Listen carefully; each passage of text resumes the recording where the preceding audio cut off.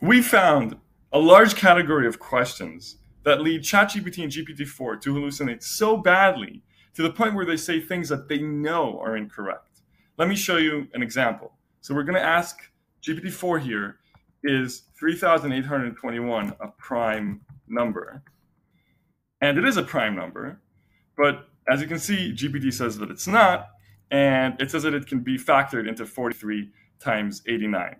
And so it is a prime number, so this is a hallucination. But this factorization, this wrong explanation here, we call that a snowballed hallucination, because that's a statement that the language model actually knows is incorrect. And I can show you that by just copy-pasting this arithmetic problem and asking it what 43 times 89 is.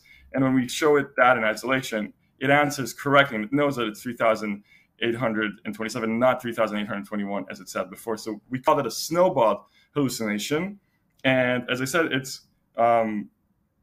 happens pretty frequently to both of these models. So now we're going to take ChatGPT here. We're going to ask it a totally different question. Was there ever a U.S. senator that represented the state of Minnesota and whose alma mater was Princeton?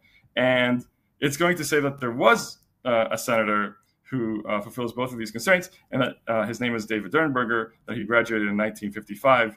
And that's incorrect. And again, the model knows that it's incorrect. And I can show this to you by just asking it, did Senator David go to Princeton?